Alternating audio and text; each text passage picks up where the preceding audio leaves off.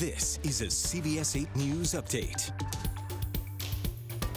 It is now 8:55. I'm Eric Connert. And I'm Neda Irampour, and this just coming into our newsroom. Some very sad news here. The older brother of Chargers great Junior Seau has died in a crash in Lakeside. The medical examiner confirmed the identity of 56-year-old Savaii Seau. And you see the aerial video here. Chopper 8 at this footage. He got into a head-on crash on Los Coches Road. This was yesterday, the crash, and an investigation is now underway to try to find out what led up to that fatality.